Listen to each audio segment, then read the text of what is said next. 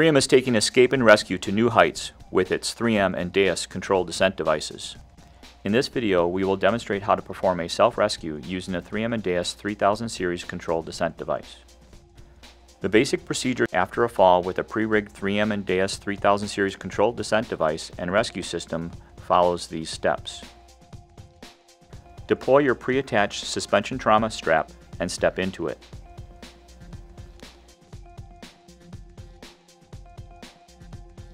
Have the kit lowered to the fallen person.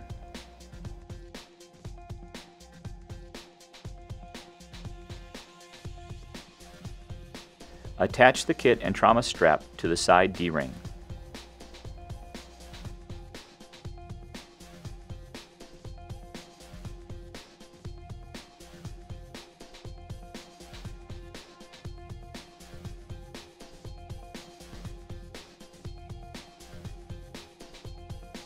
Connect the descent device to your harness.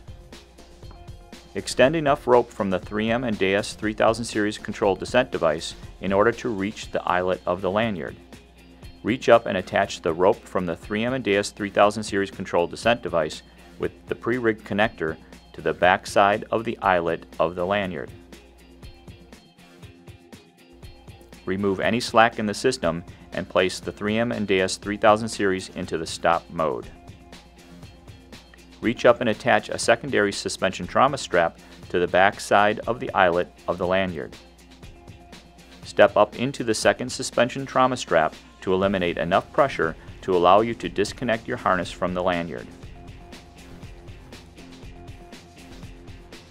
Reach up and disconnect the lanyard from your harness. Slowly lower yourself onto the 3M and DEUS 3000 series, carefully managing the transition from unloaded to loaded rope so as not to impact load the rope or the descent device. Descend under manual or automatic control using the 3M and DEUS 3000 series controlled descent device to control your descent speed.